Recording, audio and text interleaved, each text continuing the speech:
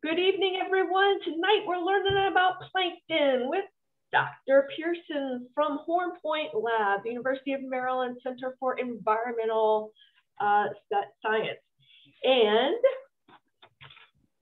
Dr. Pearson, we're so glad that you are able to be with us tonight and share your knowledge and expertise. And we are so excited and anxious to learn from you. So I'm just going to turn it over to you right now so we can start learning. Great. Thank you very much. I really appreciate, can you guys hear me? Yes. Okay. I'm getting a weird something from my computer. Can you hear me now still? Okay, great. I'm not going to worry about the error that popped up and I'm just going to charge ahead. And can you see my screen? Great. Okay, thank you. Thank you all for tuning in. Thank you so much for the invitation here. I'm really excited to talk to you guys. And like Bronwyn said, if you have questions, please feel free to put them in the chat and Bronwyn will stop me and I'd be happy to answer them. As I get started, so tonight, I call this Plankton 101. This is a version of a seminar that I've given to a lot of different groups, a lot of teacher groups. I work with Living Classrooms in Baltimore. I've done this for the Chesapeake Bay Foundation. I've done it at the Maryland Outdoor Educators and Environmentalists Conference in the past. I tried to adjust it a little bit. Like Bronwyn said, I don't consider myself a naturalist, but I love hanging out with naturalists. I know a lot about a very narrow topic. I'm a zooplankton ecologist primarily. And hopefully I can share some of that with you. As we get going, I just wanted to introduce myself so you know who I am. I'm from the East Coast originally. I grew up in New Jersey. I went to University of New Hampshire for college. I worked for a while in an oceanography program called GLOBEC at the University of Rhode Island, the Graduate School of Oceanography. I went out on a lot of boats and collected a lot of plankton and then brought those back and counted them and actually fell in love with this field of zooplankton ecology during it. Partly because of the people, partly because I got to go out on boats, and partly because there's this fantastic world that you find under the microscope, as I'm sure a lot of you all know about, at least in, there's all different worlds under the microscope. I happen to fall in love with the ocean, the planktonic organisms in the ocean. So at that point, I went out to the West Coast in Seattle and I did my graduate work at the University of Washington. I came back to the East Coast at Horn Point, where I started as a postdoc and I was able to bring some money in, work on projects. If you bring money in, people don't kick you out. And so I've kind of been manufacturing career positions for myself over the years. So I'm now an associate professor for the University of Maryland Center for Environmental Science, and I'm based in Cambridge. So a lot of what I do, I just want to mention my funding agencies because that's what's gotten all of this work going.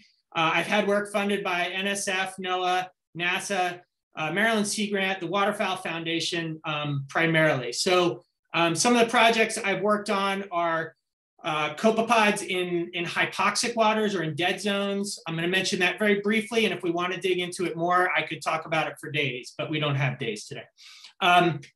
I have a project working with a group of people, and we're actually trying to estimate zooplankton using satellite data. We call it zooplankton from space. How hard can it be? Turns out it's pretty hard, but we're making progress. I do a bit of work on zooplankton feeding, mostly copepods, on cytotoxic prey, so prey that produce toxins and that have negative effects on the zooplankton. I'm working with another group looking at larval fish feeding and how selective they are for different types of plankton. And I'm going to mention that briefly in my talk. We're using genetic tools actually to probe what's in the guts and what's in the plankton samples. A new project that's really exciting, looking at mysid shrimp. So these are shrimp that spend most of their time in the mud or on the bottom. They come up at night to feed. They're epipelagic, epiplanktonic animals, and they feed on copepods. They feed on phytoplankton and stuff like that. That's just spinning up, and I'm doing the copepod part of it. And then I do a lot of work in Puerto Rico, actually in the bioluminescent bays, working with undergraduate students down there and trying to broaden participation in STEM, providing research experiences for them. I haven't had a chance to do a lot of my own work, but I've had a lot of fun doing research projects with the students in the bioluminescent bays, and I'm happy to talk about that some more at the end. Okay, so first we want to just talk a little bit about what is plankton. I think we all kind of know, but I just want to make sure we're on the same footing as we go forward. And then I want to talk a little bit about how we know what we know, because tiny animals. I'm going to focus mostly on zooplankton. I will talk about phytoplankton. My focus is more zooplankton, but I think it's important to understand how we get the information in order to understand what we do know. So that gives us an idea of what we don't know and what we need to do, and the kind of tools that we still need to develop in order to really answer the big questions we have. And then we're going to go through that pretty quickly so that we can meet plankton. And so we can talk about some of the local plankton. I'll talk about some of my favorites. I'm going to focus a little bit on copepods, tell a little story about copepods and mosquitoes. I've got fun facts. And then I'm going to talk a little bit about cryptic species and why those are important. So let's buckle up and see how it goes. Like I said, feel free to interrupt. If I'm going too fast, tell me to slow down. If you want me to dig deeper, happy to do all of it. So the term plankton comes from a Greek word, which is loosely translated to mean wanderer or drifter. And it was first coined by Victor Henson around 1887. This is a picture of Victor Henson that I found on the web. And the important thing to remember about plankton is that they are organisms, all organisms. They can be plants, they can be animals, they can be single-celled, they can be multiple-celled. But their distribution is driven by where the water goes. Okay, that's what makes them drifters or wanderers. So a lot of them can swim, and many of them are very strong swimmers. But as an oceanographer, we learned that the horizontal currents of the ocean are much stronger than the vertical currents. So most of the plankton, if they're going to swim, they swim up and down because they can't swim against the horizontal currents. So if you map the distributions of species of plankton, they map very tightly with the major currents of the ocean. And so we can use them actually as tracers. Different types of plankton can be used as tracers to define certain water masses or types of water and things like that. And that becomes really important in like paleoceanography, where we look at cores in the mud from the sediments, and we can actually determine what the overlying water was like at different periods in history by seeing the types of plankton that are preserved there. Okay, so that's the really key thing. They can be animals, they can be plants, they can be single-celled, they can be multicellular organisms, but they're all drifting around in the water, and where they're found is largely determined by where that water is going and not how they're swimming. So this is sort of these two slides are ones I usually keep in almost all of my talks, just so that, again, we're on the same footing. And this is the why should you care about organisms so small?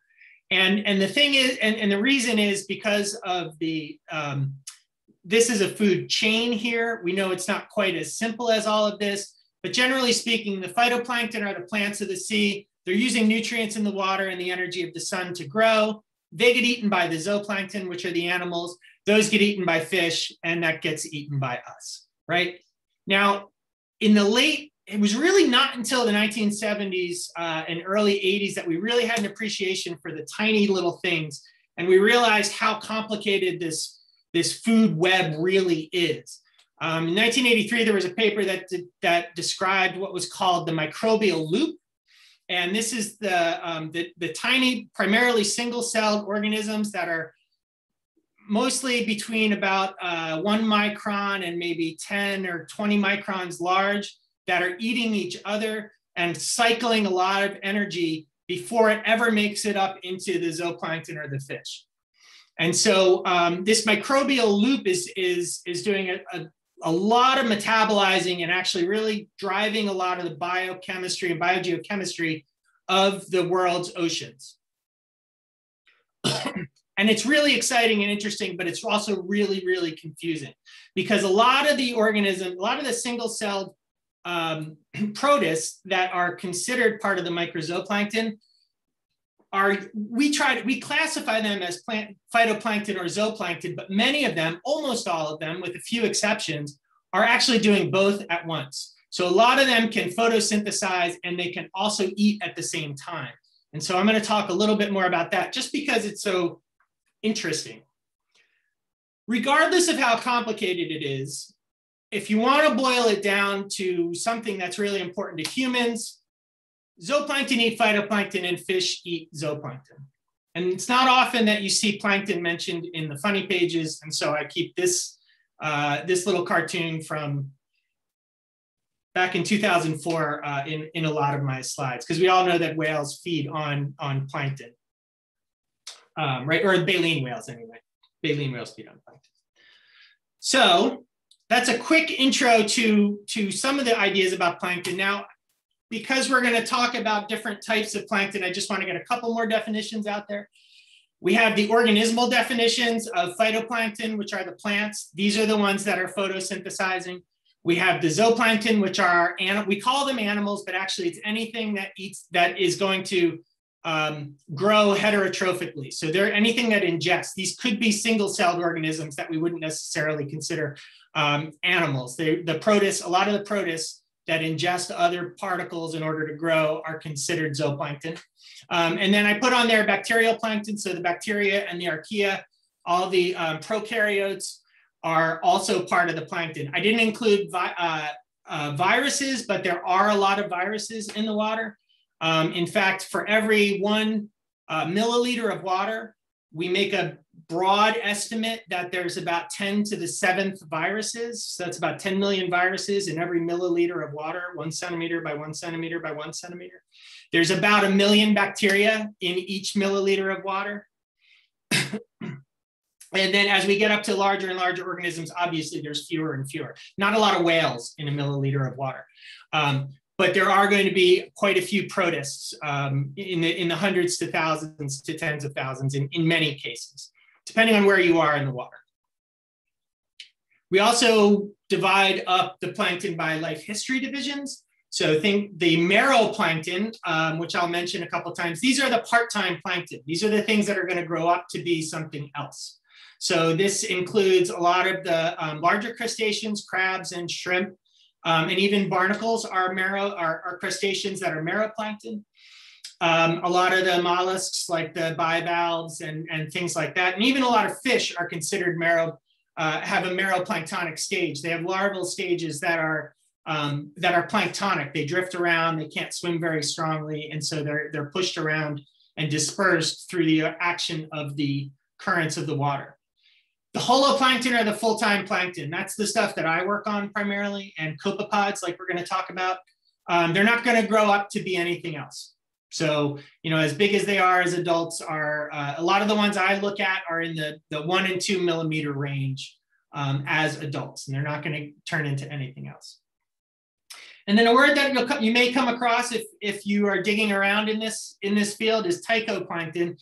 And these are kind of the accidental plankton. So these are things that might get broken off, that might be primarily benthic, and they might be washed up into the plankton and caught in plankton samples at times. And they might be able to make a living there even. I did a lot of work on George's Bank off of Cape Cod, and we did some work on benthic hydroids. So these are similar to jellyfish and anemones. But they form these, they're very, very small, and they form these mats of basically upside down jellyfish that are all connected. They're a colonial organism, but they get big storms come through and they get broken off, and they can make a living in the plankton. They can live in the plankton and eat, and they can be very voracious predators. So these are the accidental plankton, or the unintentional plankton, maybe. And then we have size divisions. And I just want to mention this because it's really an operational definition, these different sizes, and it's based, this was sort of developed by a guy named John Seaberth in the late 1970s, and it happened that he had different sieves of these mesh sizes, and so he named all of his different plankton based on how he could differentiate them going through his sieves. And so it's still useful today because these size classes, we still have those same size sieves, and we organize a lot of our thoughts around these different size classes. And size is important as far as trophic transfer and other things, but that's where it comes from. So this is just a chart that I made up for a textbook that is hopefully going to be published in the next year or two on estuarine ecology. I just wrote the zooplankton chapter. And each of these divisions shows the different organismal size divisions like I had in the other in that previous slide. And I just put the names of lots of the dominant estuarine plankton on this slide with some pictures. So the copepods are usually in this, say, 200 micron to 2 millimeter range, depending on what stage they're in. The larvae of other crustaceans and things like cladostridans, like Daphnia, and other cladostridans that we might find in freshwater, they're in this, say, 1 or 2 millimeter stage. Things like polychaete worms are in the millimeter range. Decapod larvae, so this would be crabs and things like that. Echinoderm larvae are also in that range. They're things like starfish and sea cucumbers and sea urchins and things like that. Fish larvae can range in a lot of different sizes, but the planktonic fish larvae are around here.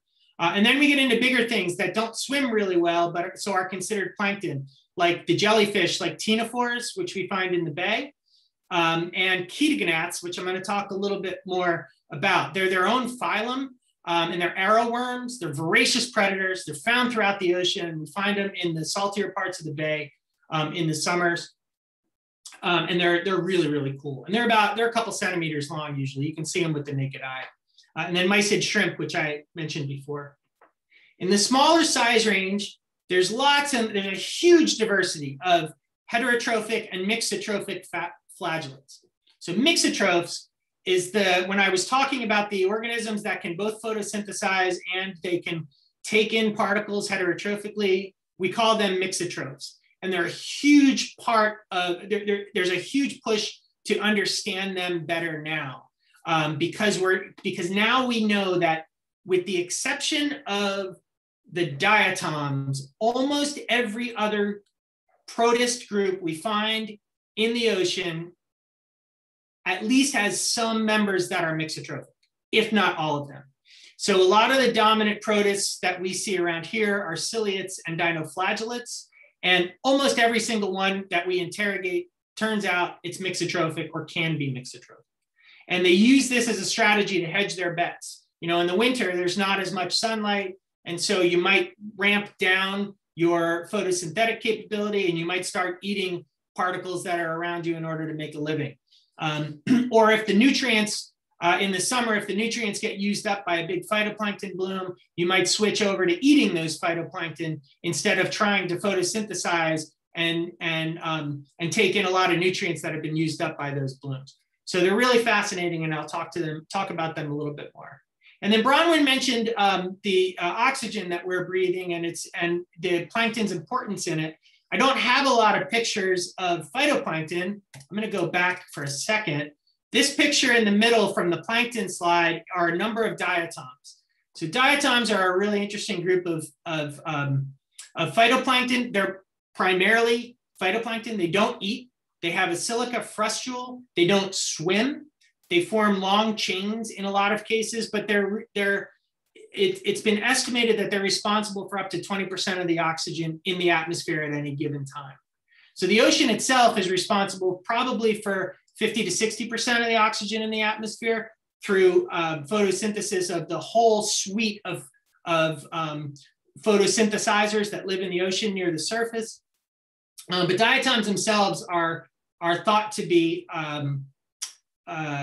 responsible for up to 20%. And they're real important food for lots of the zooplankton out there. Okay, so that was a big, nasty chart about the sizes of plankton. And now I want to give you an example of what this means. Because if you noticed on that chart, this is actually on a log scale, which means every major division is 10 times the size of the previous major division. So we go from 200 nanometers to 2 microns to 20 microns to 200, et cetera, et cetera. That means there's a huge size range of things that we consider plankton, 7 to 8 orders of magnitude. And this slide is meant to give you an idea of that with some of the ones that are dominant or that are common in the Chesapeake Bay. So I don't have a picture of the little protystan flagellates that might be 10 microns, but this little dot is 1 pixel. Well, underneath of it, I had to put the dots on the end so we could see the size of these lines. If you considered this 1 pixel, that would be the size of a flagellate. 10 times bigger than that would be these diatoms, dinoflagellates, and ciliates. They grow up to about 100 microns. Most of them are going to be 30, well, say 20 to 30 or 40 microns, but they can grow up to about 100 microns. So for our purposes here, if we consider this about 10 microns, and 1/10 the size of that would be the size of about a bacteria. So just on this slide alone, then we go up to the copepods, we're talking about a millimeter, and then the mysids are about a centimeter. So on this slide alone, we're looking at 4 orders of magnitude in size.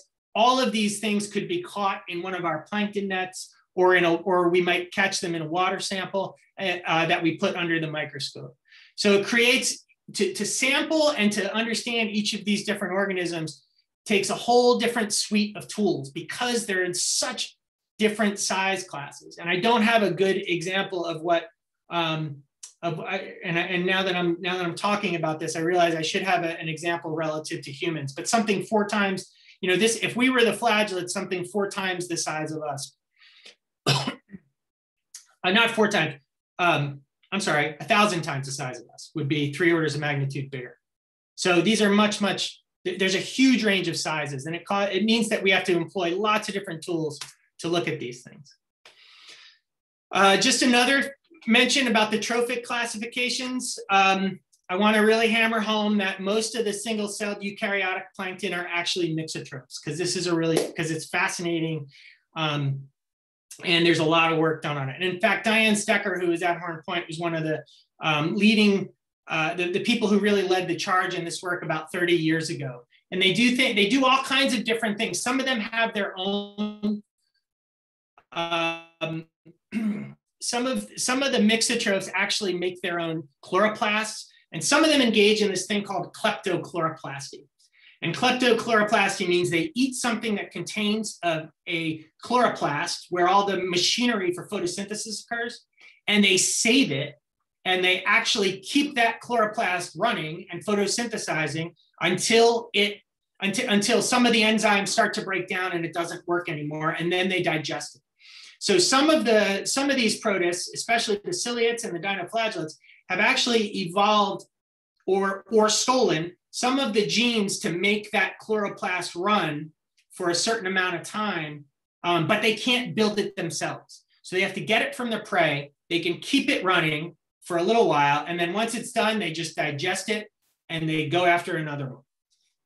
So it's just a really fascinating and probably terrifying existence to live in the plankton.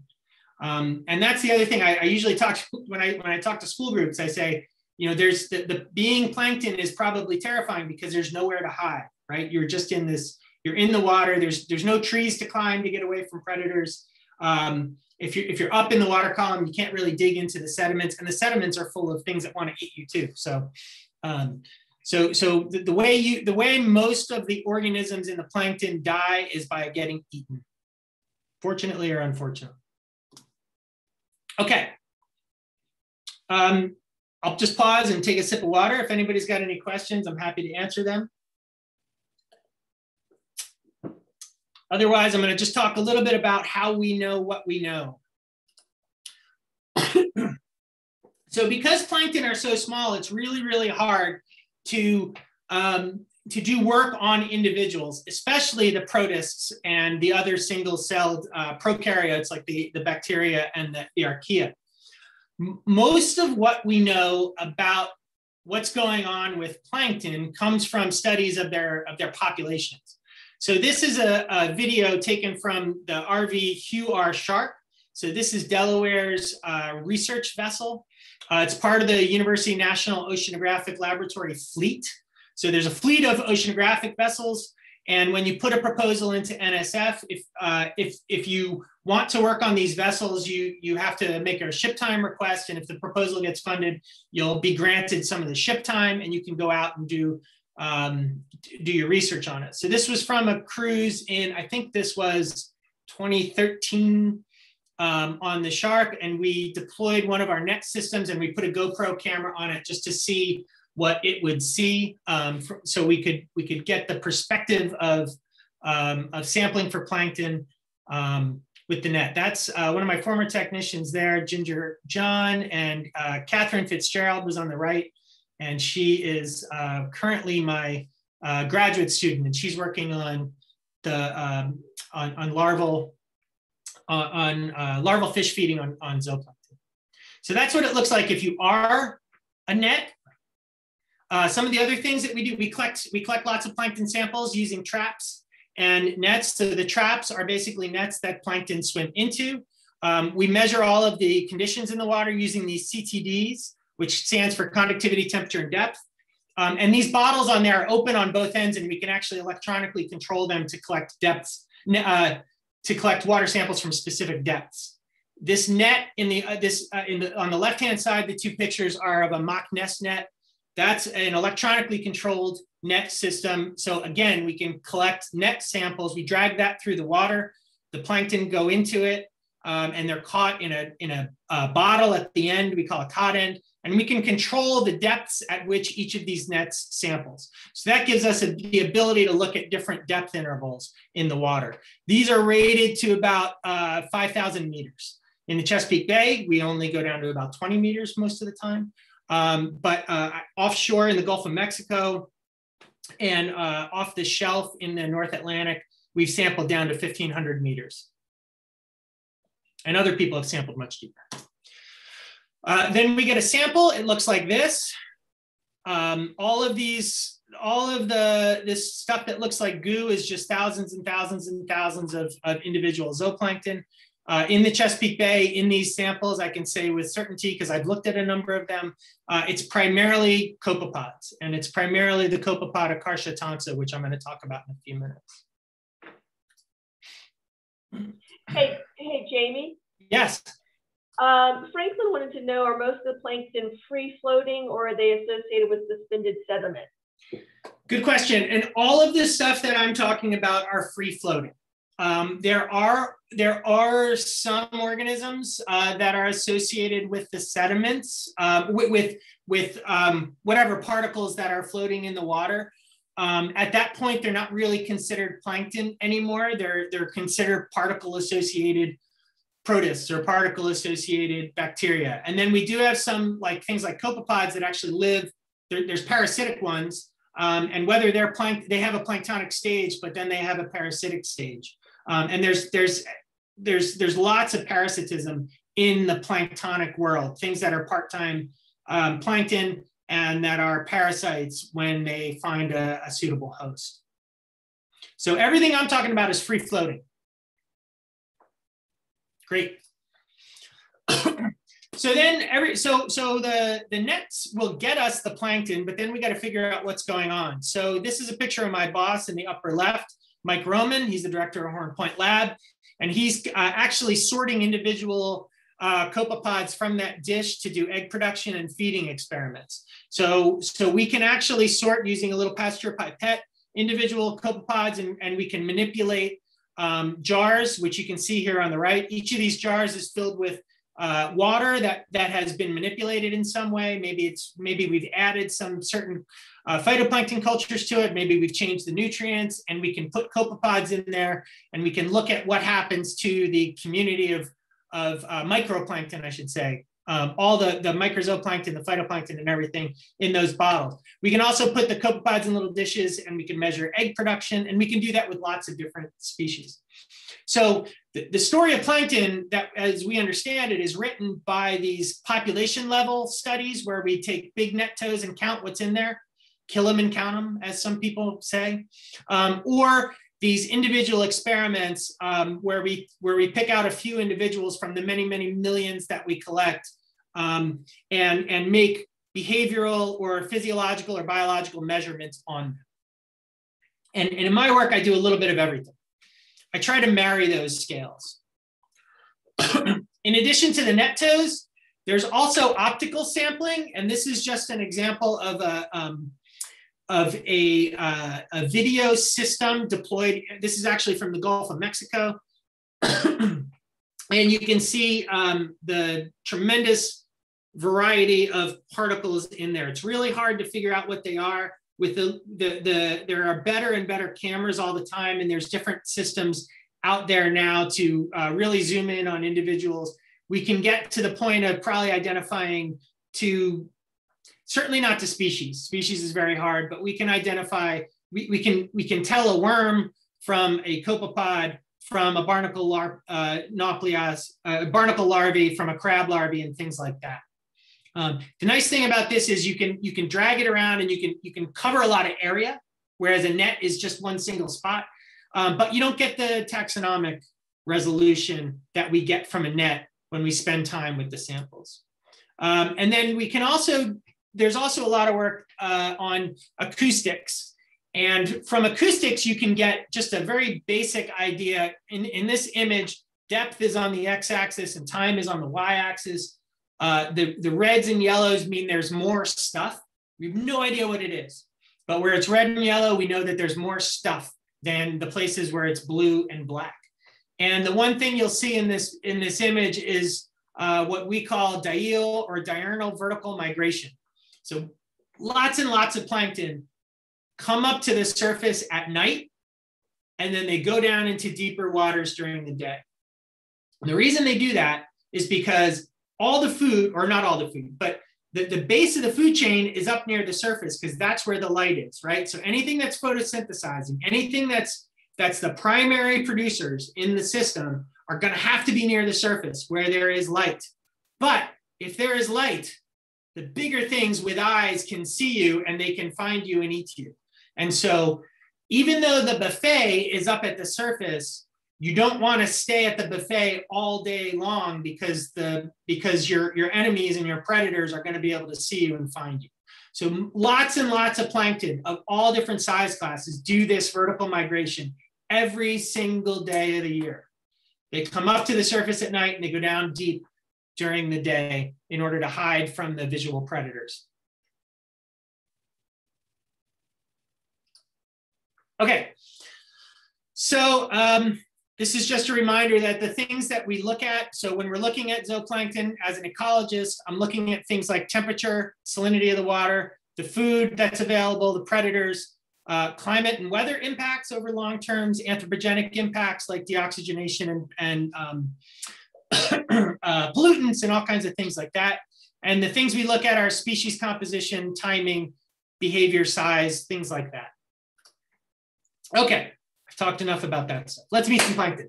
I've already mentioned these guys, but these are some of the protist plankton, the phytoplankton and microzooplankton. So microzooplankton tells us they're animals because of the zoo, and it also gives us an idea of their size. So these are going to be less than 200 microns, probably between 20 microns, or sorry, between 2 microns and 200 microns. That's the general size. And within that group, some of the dominants are the dinoflagellates, which are a single-celled protist. They have 2 flagella, which is what makes them dinoflagellates. So they actually have one that propels them and one that steers them in most cases. So if you look at, can you see my cursor here? Okay, great. So in this one, there's a girdle band. There's this little band around the middle of the cell, and there's actually a flagella coiled around that cell.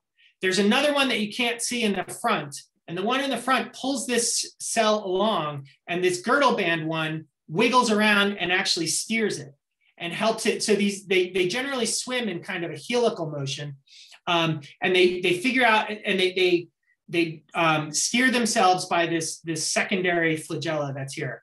These are pretty slow growing organisms because they're actually very adaptable.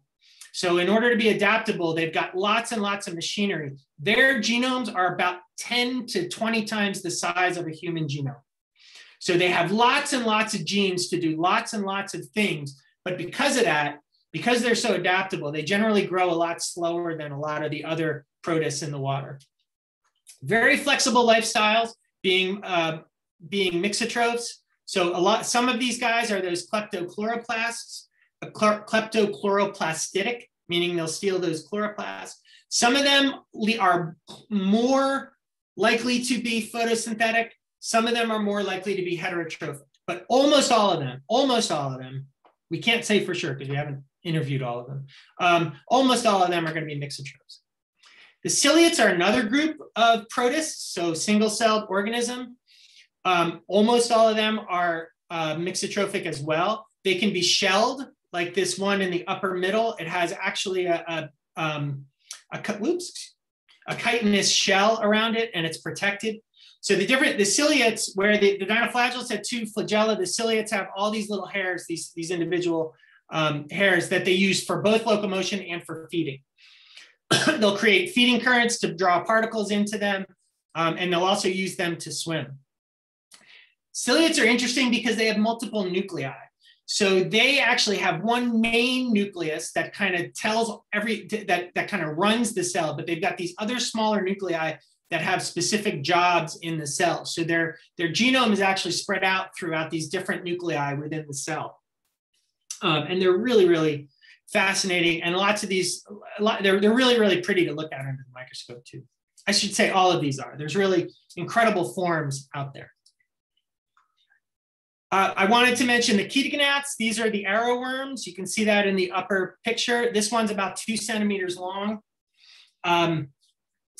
Their ketogonat means spiny teeth. So their mouth is this terrifying maw of large spines that they use to grab smaller organisms and ingest them.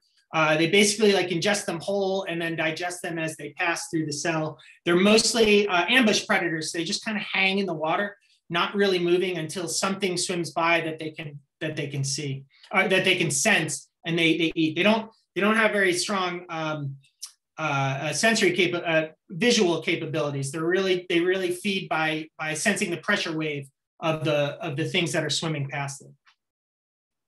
And then I'd be remiss if I didn't mention the jellyfish and the jellyfish. The sea nettles and the ctenophores are the dominant ones here in the Chesapeake Bay.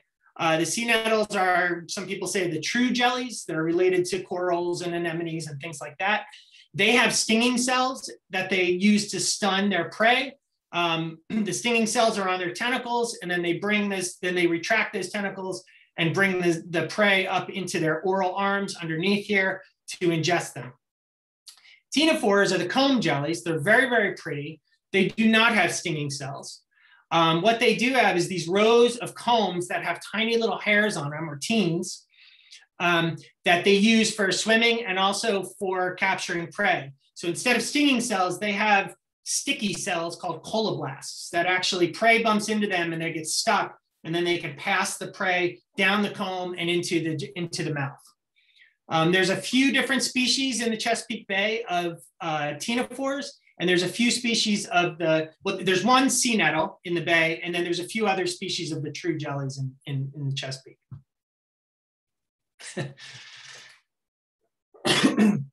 So I recently worked on a paper, a chapter of a book with a group from the Adriatic Sea. It was a rehashing of a book that came out about 20 years ago, where we compared what was going on in the Adriatic and the Chesapeake Bay. And just because I think a lot of folks here like to, are really interested in sort of how many of the different kinds of things are out there, I wanted to include this table. So if you'll notice here, there's lots and lots of Hydromedusae, and so these first three here are all different types of cnidarian jellyfish. So these are all the true jellies: the Hydromedusae, the Siphonophora, and the Scyphozoa. We don't have nearly as many reported in the Chesapeake Bay as they had in the Adriatic. The Chesapeake Bay has lots and lots of copepods compared to the Adriatic. You can see this here. But I want to point out, because I'm going to come to it in a minute, is that within the copepods, there's lots of cryptic species complexes. So we have, where we say there's one species, there's actually likely to be multiple species, and I'm going to give an example of that.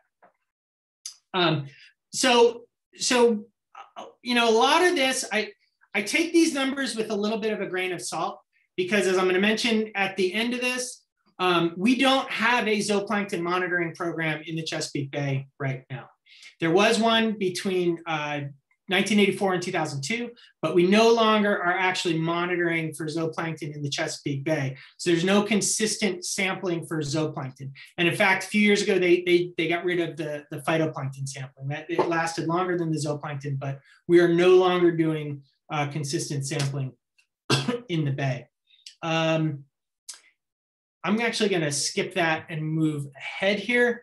And because I want to talk about why, well, I'll mention this really quickly. This is from that same comparison, and this is just a compilation of the diversity data in the Chesapeake Bay for the zooplankton. So these show the Simpson's index, which is an estimate of diversity. And over here on the side, you can see the different stations where I got these data from. So this is from that 1984 to 2002 data.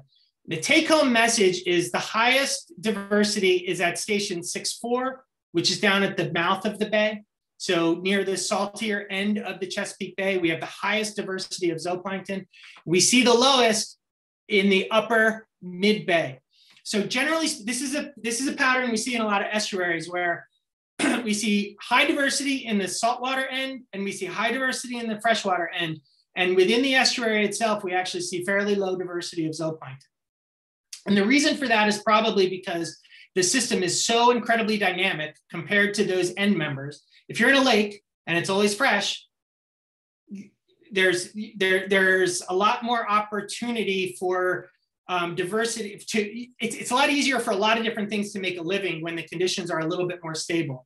Whereas in an estuary, salinity changes really drastically, and maintaining your osmotic balance when you're surrounded by changing salt content is really hard for organisms. They have to work really hard to try to maintain the right salt balance in their cells. And so the organisms that can do that are selected for. And so we often see in the plankton that the main part of the estuary where the salinity varies drastically has a much lower diversity than in lots of other places.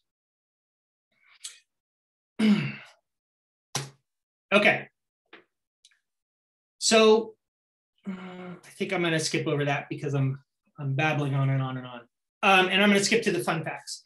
Okay, so some copepod fun facts. So currently, the World Association of Copepodologists, which is a group that's focused on the biology and primarily the biology and taxonomy of copepods, has about 14,300 accepted species of copepods. There's many, many, many forms of copepods. They include parasites. There are some benthic forms or particle-attached forms to answer the question that was asked earlier. And then also the planktonic forms, the ones that are always in the plankton, always in the pelagic. The first description of what we now call copepods was made by Aristotle, and he described parasitic copepods that were attached to the eyes or the gills of fish in the Aegean Sea.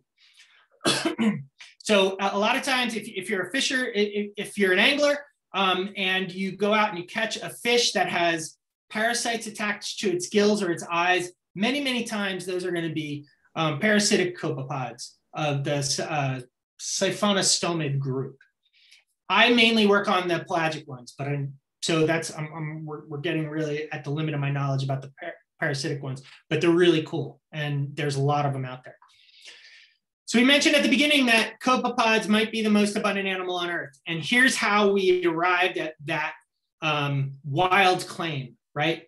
So if you think about the Earth covered in, or 3/4 of the Earth is covered in water, okay? And if we use a calculation to estimate the surface area of the Earth, I'm not going to go through the math, and I don't do math in public when I can avoid it.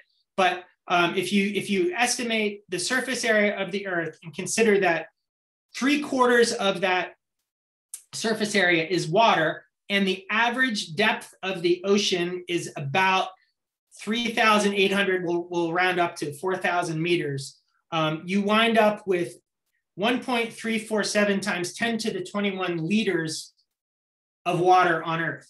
And if we assume only one copepod per liter, which is actually a very, very, very low number compared to most of the surface waters of the ocean, and especially in a lot of our, like for example, the Chesapeake Bay, we may have numbers ranging up to 500,000 or so per liter when at the height. That's not real common, but certainly one copepod per liter.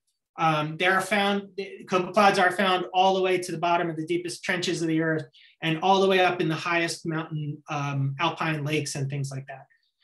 we can estimate 1.347 times 10 to the 21 copepods on Earth, approximately.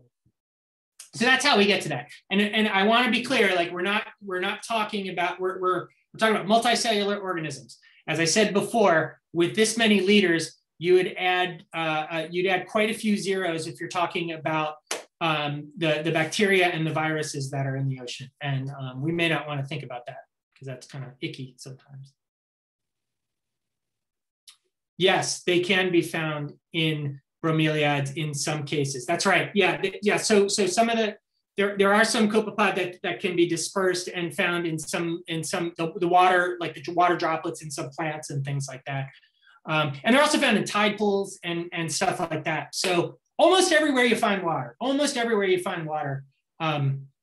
you will find copepods. And one real quick aside about copepods is that they showed up. So I had the cartoon, and my other fun story about copepods showing up in the news is that a few years ago, the New York Times did a whole big story about copepods in the drinking water because New York City gets its water from the Catskills Mountains. And years and years ago, their water quality was degrading a little bit. They had two choices. They could either build a multi-billion-dollar treatment plant, or they could buy up a whole bunch of land up in the Catskills and protect it and use it as kind of a natural filter.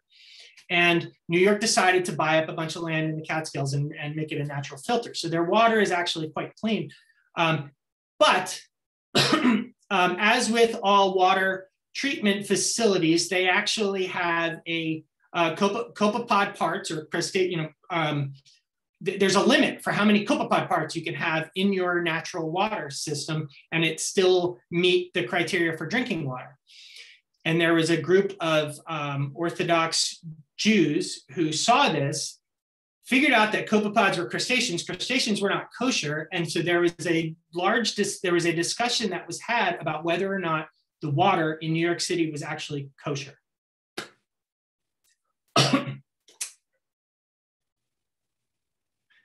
Yeah, so they determined that yes, they were crustaceans, but I don't remember the final thing. Basically, it came down to that the water was drinkable or potable for the Orthodox Jews. I think it had to do with the fact that these were not crustaceans that were normally like eaten or something like that, or but there were 3 or 4 articles in the New York Times about it, which I thought was pretty cool.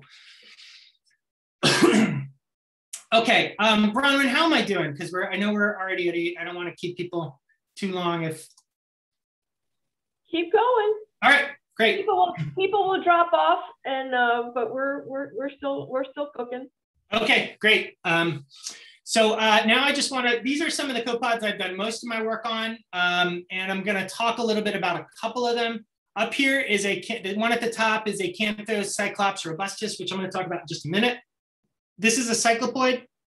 As you can see, it carries its eggs like the one below it, which is Eurytemra. This one up at the top is the only freshwater one here. The 2 at the bottom are oceanic copepods that I did my dissertation work on and have worked on since in the Pacific Northwest and Puget Sound. These 2 are found throughout the whole Pacific Ocean, mostly along the coast, but out into the open ocean as well. And these 2 in the middle are the dominant copepods in Chesapeake Bay. These are estuarine or coastal copepods. The one on the right is called Acartia tonsa. This is Eurytemra, and I put SP because there's still some work going on for the taxonomy of this copepod group, and there's likely some cryptic species here. So the one in Chesapeake Bay was just recently renamed to Eurytemra caroleae, but it's unclear how widely distributed that species is. And so I just kind of am hedging my bets a little bit here as an ecologist. So the ones, well, I don't know why that arrow is still there, but I'm going to tell a couple quick stories about these 3 guys. I'm sorry, that was terrible. These 3 gals, in fact, because these were all female copepods. So, well, these 2 are, you can tell because they're brooding their eggs, and that's another different way to differentiate and help to identify copepods is some of them brood their eggs. As you can see, Eurytemra here carries them around in one single sac. A lot of the cyclopoids, if not all of them, carry eggs around in 2 separate sacs on either side of the genital segment on their abdomen there. These are Acarchatonsa. We're going to talk about them the most. The one at the top, a little bit smaller, is the male. It has a little bit of a flatter head. It has an antennule that is articulated that it actually uses to grasp the female when mating, because fertilization is internal for copepods. So for all of the copepods, the male has to find the female. The male has to transfer a spermatophore, which is basically a sac of sperm. The female actually stores that in a seminal receptacle that's right on the first segment of the abdomen. And then as the eggs pass through that pore, they are fertilized. And so we say, you'll hear me say eggs or egg production. It's wrong. That's what we say. They're actually embryos. So all of these individual cells or individual balls that you can see are actually individual embryos. They're already fertilized. And these 2 copepods on the left are brooding them. The Acarcha and a lot of the other calanoids actually we call them broadcast spawners. So they release fertilized embryos into the water column. So fertilization happens internally, and then the eggs are either brooded or released into the water. All right, quick aside about mosquitoes. Many of you probably know a lot more about insects than I do, but I had the good fortune to work with a volunteer at the lab who's no longer with us, Ted Suman, who is a retired entomologist, and he came to me with an idea of working on some mosquitoes. So there are 60 species of mosquitoes in Maryland. This is a picture of 2 of them. This is the northern house mosquito. This is a native. This is the Asian tiger mosquito. It's a non-native. This one, the tiger mosquito here, most of the native ones are crepuscular. They only come out at dusk. Unfortunately, the non-native ones are really evil, and they like to bite us all the time. But there are, so Ted embarked on a project to see what species we had at the lab.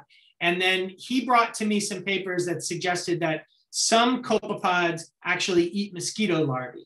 So we found 4 species at the lab: Aedes albopictus, Ochlorotatus japonicus, Ochlorotatus triceratus, and Toxoronyctes rudilus.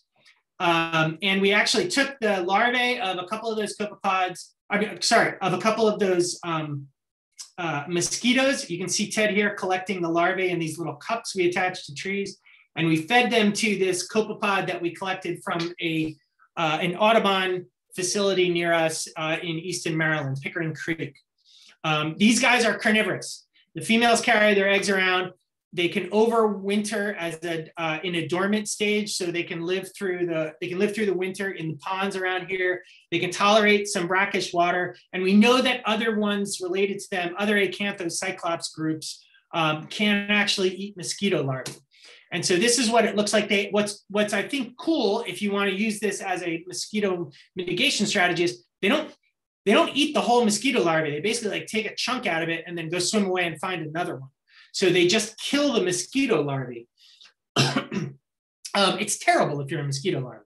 Let's acknowledge that. But if you're going to use it as a mitigation strategy, it's actually quite helpful. So we did some experiments with different numbers of mosquito larvae, and you can see here when there were only a few mosquito larvae fed to the adults, they ate a lot of them. Up to 75% of the larvae were eaten when there wasn't a real dense amount. When there's lots and lots of larvae, they still ate them, but they weren't able to put as much of a dent on the larvae population. So unfortunately, there are places in the world where this actually works. In Southeast Asia, in Vietnam and Cambodia, they actually grow different species of copepods, and they deliver them to people to put in their cisterns where they collect rainwater and things like that. So anywhere you have standing water where you might breed mosquitoes, you could actually introduce these to them. They're harmless to us, and you can actually raise them on, they'll eat like little protists and paramecium and ciliates and things like that the larvae will eat little things that sort of grow, the film that grows on the side of the cisterns. So you can get a reproducing population in a cistern. We weren't able to really come up with a good way to do it on the Eastern Shore, but we did find out that they will eat them, and that was pretty cool. And if somebody else, or if we can figure out how to make it work as a deployable strategy, it would certainly, I think, be favorable to some of the sort of chemicals and things that the broad spectrum insecticides and things that we're using these days. So.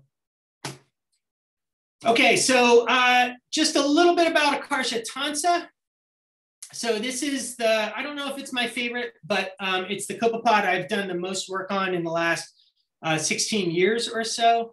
And this taxa is found all over the world.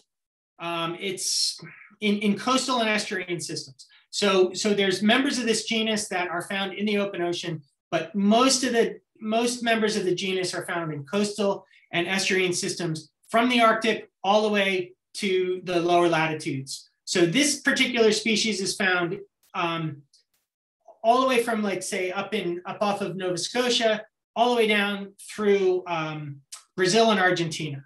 So you find them everywhere and throughout the Caribbean. I actually found them in Puerto Rico. I found this exact same species in Puerto Rico in the bioluminescent bay. So we talked a little bit about size. I just want to highlight that within even one taxa here, like Acacia tonsa, we have a huge range of sizes. They go through 13 stages, 3 or 4 orders of magnitude in terms of length or weight. It takes, in the summer, it takes about 7 to 10 days to go from egg to fully grown reproductive adult. It's the development time, the time to go through each of these stages is largely temperature dependent. It's also a little bit food dependent, but largely temperature dependent. So the warmer it is, the faster they go through these stages. In the winter, this would take a month or maybe 40 days or so. But in the summer, we can grow them in the lab at room temperature and bring them from egg to adult in about 10 days. The picture in the middle, again, are the male and female. Female's a little bit bigger. The male has the flatter head, and we call it, the term is geniculate antenna. So it's got this articulated antenna that it uses to grasp the female.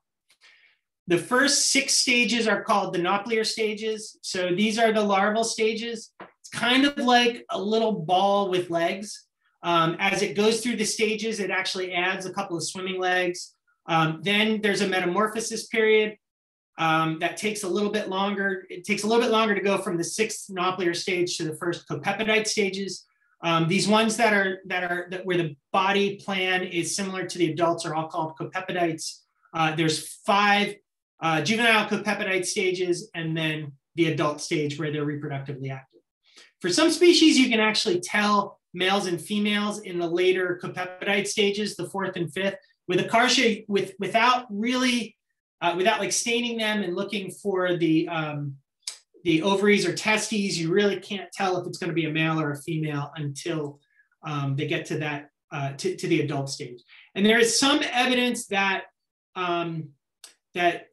that sex is not genetically determined in some copepods. So we find some females with male secondary sexual characteristics on the antennae or on other parts of the body, and vice versa. And so there have been a few experiments done with other species where you grow them. If you keep them isolated, you get all females. If you grow them up together, you get a more even distribution of males and females. So there's something going on and this happens in lots of other species, as I'm sure you guys know. Turtles and lots of other things. You can affect sex ratios by the environmental conditions. But so the same thing happens with copepods. So we say this is one species, but this is, I think, this is one of the things that really interests me, is that there was a group, Gong Chen and Matt Hare. Thank you, Molly.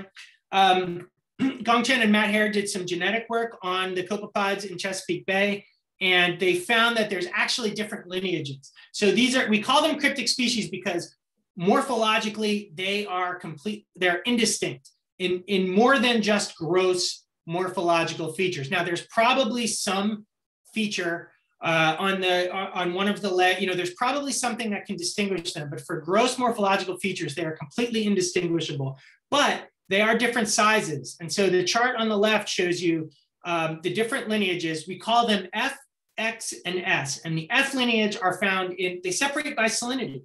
So F are the more freshwater, S are the more saltwater, and then there's this weird one that they called X, which exists in these sort of middle salinities. And unfortunately, they switched our color between these two sets of graphs. They switched the color coding. But over here, you can see that generally the F lineage is smaller than the S lineage. And in spring, when it's cooler than in summer, we generally get smaller organisms, but the X lineage does not change that much in terms of size with temperature as the other two lineages do. So as expected, these are the males on the bottom and the females on the top. So males are smaller than females, and they're smaller in the summer than they are in the winter. And that is something that we see with almost all of the invertebrate zooplankton that we find in pretty much anywhere, that they're actually smaller at higher temperatures.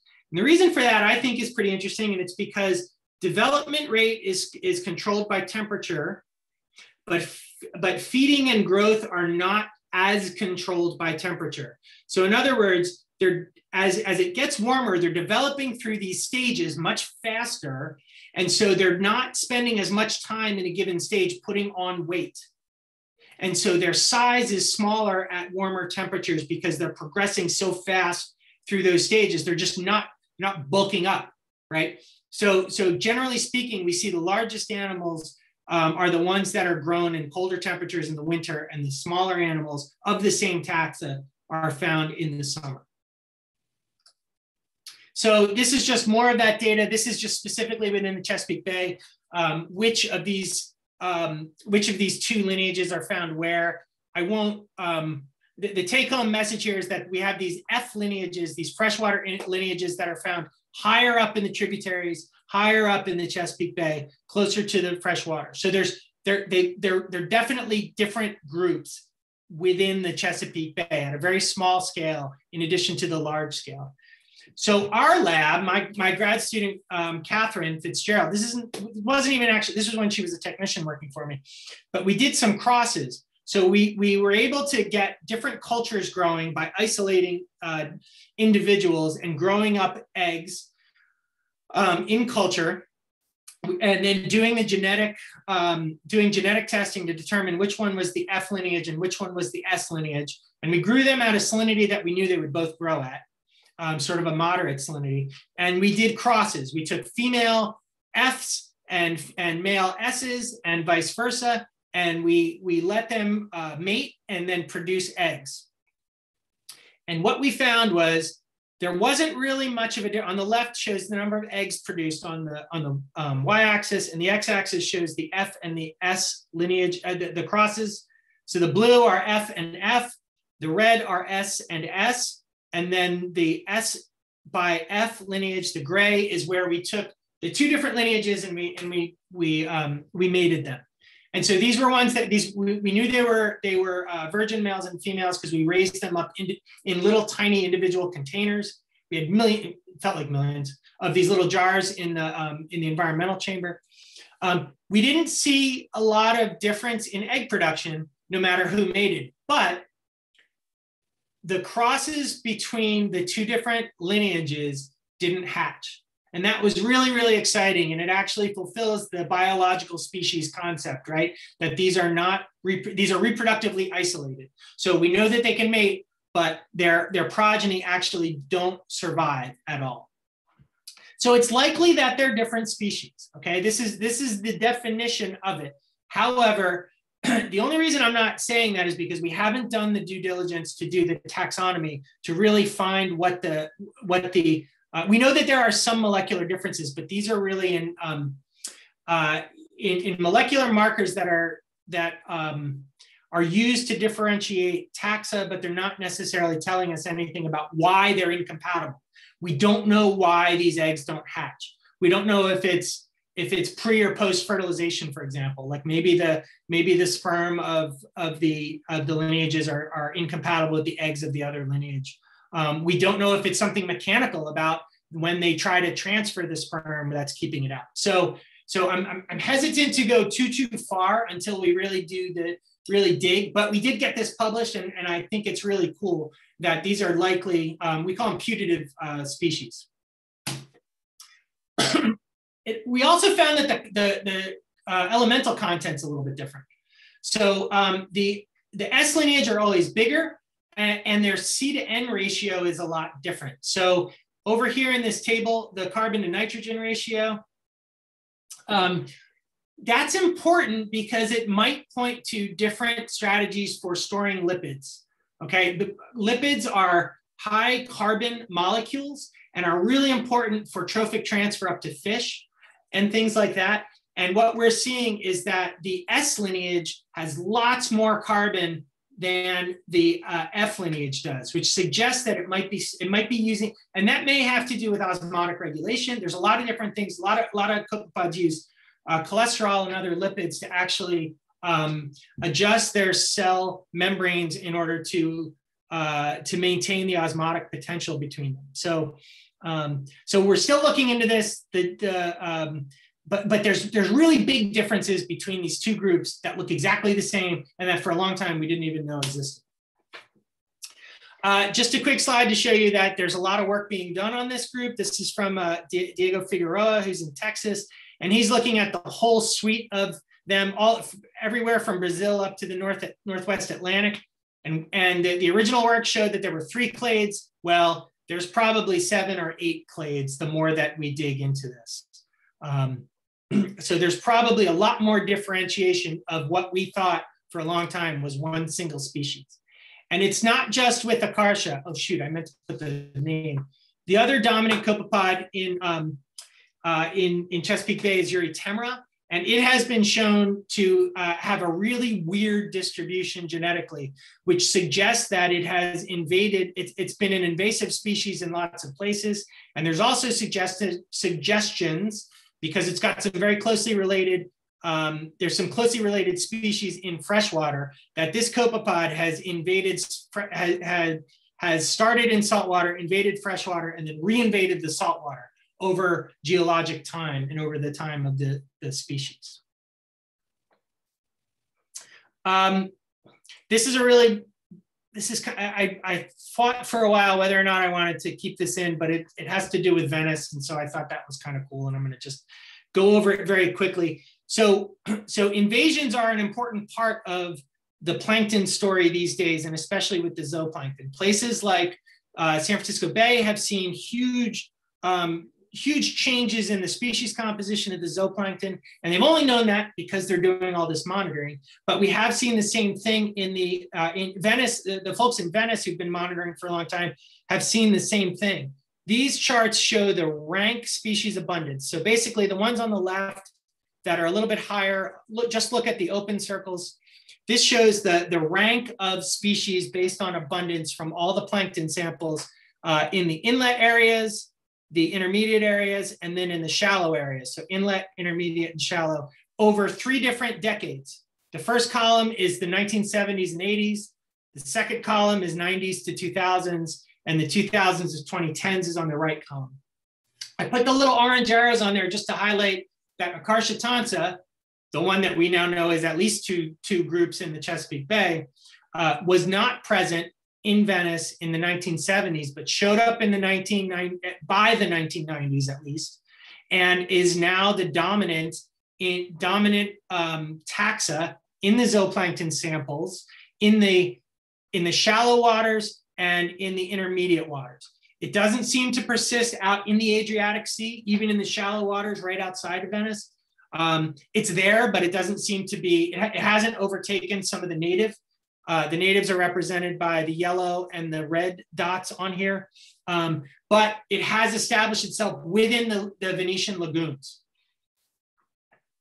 And so these things are being transported around in the holds of ships and ballast water, and sometimes maybe along with our seafood and things like that. But the only way we find them is through monitoring and things like that. So I've just got like 2 slides left. I talk a lot. I hope that's okay. I've enjoyed this. I hope you have too. And I just want to say a couple words about the status of the zooplankton in the bay. Monitoring, as I mentioned, occurred from '84 to 2002. There was an attempt at a revival in 2011. It didn't. So we have samples and counts from 2011, but it didn't really go beyond that. And I just want to note that the zooplankton has been taken out of the Bay program model because there's a lack of data. So there's an ecosystem model for the Bay program, and they basically are throwing their hands up regarding zooplankton because we just don't have the data. So this is a bald push to that we need this kind of data, and lots of groups really want it. The fish folks, the crab folks. It is expensive, and it is a big effort, but I do think the places where we've done it, we've learned a lot. But there's a lot of work still going on. We're doing a lot of process studies looking at zooplankton as fish food, looking at the dead zones, and zooplankton in terms of larval transport, how they get around the bay. I'm going to skip over that. And then just the final thing to tie it up with the food web of the bay. I do a lot of work on hypoxia, and it's stressors such as hypoxia and temperature, these long-term processes that are changing the bay that can really restructure the food web and lead to some really long-term changes. And there was a good paper by Dave Kimmel that identified a lot of the long-term trends in the Chesapeake Bay region and how the food web has changed in response to some of those environmental changes, and how there are some, because it's so closely, the food web is, I'll get to that question in a second. The food web is very tightly coupled here. And so stressors like oxygen and temperature can affect one part of the food web, and there may be nonlinear or sort of unexpected changes at other parts of the food web because of how closely it's connected. So if you're into this, these are just some of my favorite little videos. These are short. There are some of my short little videos about plankton. If you want to dig a little bit deeper, they're focused largely on zooplankton, but the biological pump is one. Actually, a student who she was a student of mine, and now she's faculty out in California, and she put this together about the biological pump, basically how all the productivity at the surface gets down to the deep water. And then the secret life of plankton is one of my favorites. This is a TED Ed talk. It's really, really well done. It's got beautiful photography that I wish I had done. And then the Plankton Chronicles is stories of individual plankton. And I'd recommend the one on Phronema, which is an amphipod, a deep sea amphipod that was the model for the alien in the movie Aliens. So that's a cool one, and it's a fun little video. All right. Yes, xenomorph. That's right. That's right. So that's all I have. And yes, citizen science. I'm trying to figure out how we can do it, but I am thinking about it. That was Ruan. Yes, I am thinking about how we can do citizen science for zooplankton monitoring. There is a group that does it for phytoplankton. As you go up in taxonomic levels, it gets slightly more complicated, but we should be able to figure this out. And I'd be absolutely interested in talking to anybody who would like to help figure it out. Thanks. This was great. Jamie, do you want to stop the share? We can come back together. Yes. Thank you so much. We have gone on an undersea adventure to the base of our food chain, and I love it because we don't have to have that appreciation for what is the foundation of that everything else is built upon. So I really appreciate that, and I agree with Ruana when you were talking about that. There has to be a way to involve with community science, either with the photography, the videos that they're coming on, and they're getting better. And I know that we do a community science Saturday every month, so we're linking volunteers with different projects. So I've been doing a lot of playing around with what's out there, trying to connect people. But I'll stop talking. Any other questions for Dr. Pearson? I have a ton, but I'll wait. I have one. Go ahead, Krista. Okay. So we've learned a lot about nanoplastics and microplastics in the ocean. Have you found them in the bay as well, or have you looked for them that are actually in plankton? They're so small that plankton can ingest them. That's right. There are a couple groups. There's somebody at College Park who has done a little bit of sampling in this regard, looking at microplastics. They definitely come up in our nets, and I'm embarrassed to say, but we've been focused on process studies. We haven't really quantified them in the past. Fortunately, I've hung on to most of those samples. They're in the bay for sure. I can't say to what level. I don't know how many. And it's interesting you brought that up, because I currently have 4 proposals that I'm waiting to hear about, working with some other colleagues at UMCs to look specifically at this. Now it's interesting that the calls recently have all been about like transport and fate of these plastics, like where are they going, how are they moving, where are they coming from, like sources and sinks and things like that. And we do have a grad student who's looking at oyster larvae feeding on microplastics through a bunch of laboratory studies. And I think the good, and her work is coming out soon. I know some of it's already been submitted for publication. The take-home message is that at the concentration, so the few studies have been done, we don't see a big negative effect on the oyster larvae at the concentrations that we have seen so far. Now that is only with, but a lot of these experiments are done with very specific, targeted, controlled microplastics. So it's hard to make a direct connection to what the larvae in the water are actually experiencing. But it's definitely something that's going on. The Chesapeake Bay program has a plastic pollution action team that they've started up, and I've started talking to, and it's people from all throughout the Chesapeake Bay region that are starting to talk about this. So I think there's going to be more and more coming out about plastics and microplastics in the bay. Thank you. Any other questions for Dr. Pearson? I was wanting to know about what is the strategy, or what's the advantage of having such a large DNA for a dinoflagellate? So they're really weird. We'll start there. And they have a lot of different metabolic pathways to use lots of different things, lots of different foods. So they can metabolize lots of different things that they ingest, which gives them sort of a broad spectrum prey. They're not focused on certain things. And they do a really weird thing. So I'm going to get into the weeds in biology for just a second. So there's a new field in molecular ecology of fairly new of transcriptomics. So the way that we build enzymes is you take the DNA and you transcribe it, and then you translate that transcription. Okay, so those are the basic steps. Okay, and there's different parts of the cell that are involved in that.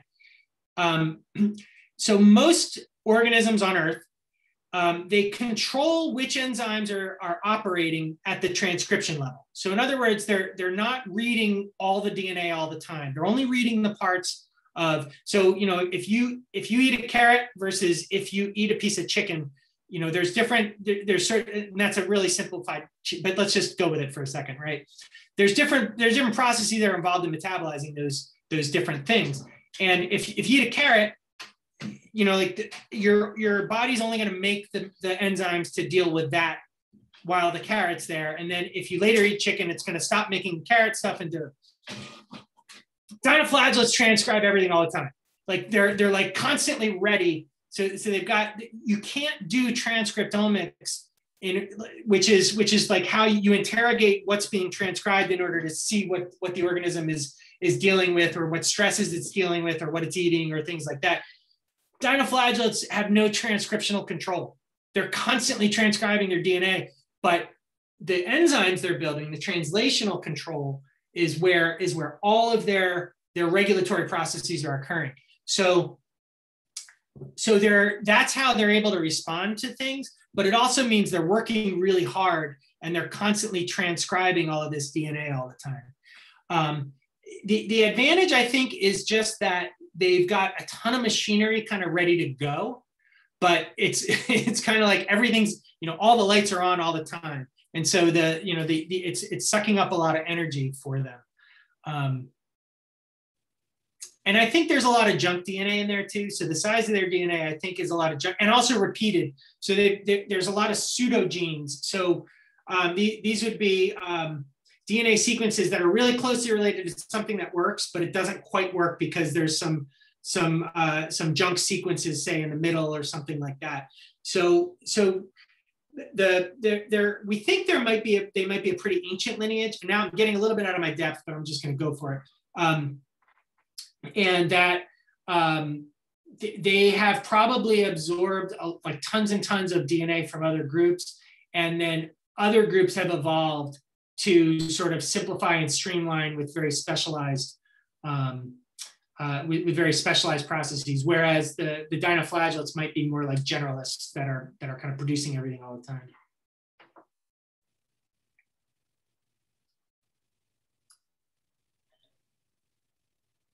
Do you see the question down there in the chat? Yes. So Ron's asking about bioaccumulation affecting the decline in health, perhaps observed in shellfish. Yeah. So that I think it's possible, because along with one of the things about the microplastics is it's not I think we think of like a clean little piece of plastic floating around in the water, but that thing that's been floating around in the water for a really long time is a carbon-based particle, and there's lots of things might stick to it. A lot of times they're polarized, and so contaminants and other things could stick to it. So even if the particles themselves, yeah, I think that's a good point. So like BPA, harm, something like that might be, so it might be, it might not be just the plastic that's disrupting them, or they might be sequestering the plastic. It also might be that they now have to deal with, so if I eat a whole bunch of plastic, I'm not getting any nutrition and it's passing through me, but my body has to work on that stuff, right? And so the same thing might be happening with some of the plankton as they're ingesting those microplastics. It's not necessary, it may not even necessarily be directly negative, one piece of plastic, but it's an effort for the body to deal with it, which is going to cause a decline in the efficiency, like a cumulative decline in the efficiency of the organism. So there's a lot of people working on this right now. I don't think we have any concrete, we don't have a lot concrete we can say. I mean, we know that if you dump a ton of plastic into a jar of plankton, probably going to smother them and kill them, right? But at the levels in the bay and weathered and accumulating all the other stuff that it's bumping into is a lot harder to study. So the next couple of years, there's going to be a ton of work on plastics, and I think we're gonna learn a lot. We're gonna learn a lot about what we don't know too. I hope that answered your question a little bit. Well, that's the joy of science. The more you learn, the more you learn that you don't. Right. Keeps us in business for sure. You don't know. Right. The more that you know, the more that you don't know. Right. Well, thank you so much, everybody, for joining us this evening, and special thanks to Dr. Pearson for sharing his knowledge and expertise with us. and just for your work that you're doing to understand this important component of our natural world. And hopefully maybe if you decide that it's a separate species, then maybe you get to name those species, and that would be kind of cool. It would be, if I do that, if I do all the work of dissecting 1,000 individuals apart, and we'll see. Yeah. Okay. Well, I hope that everybody stays well, stays safe, stays curious, and also come and join us next week to see Rachel Carson live at the museum for Earth Day. I mean, what else is the best thing? Well, obviously go out and explore outside during the day, and then join us in the evening to hear from Rachel Carson. It'll be wonderful next week for Earth Day. Thanks everybody, and we'll see you soon. Thanks very much, Bronwyn. Thank you.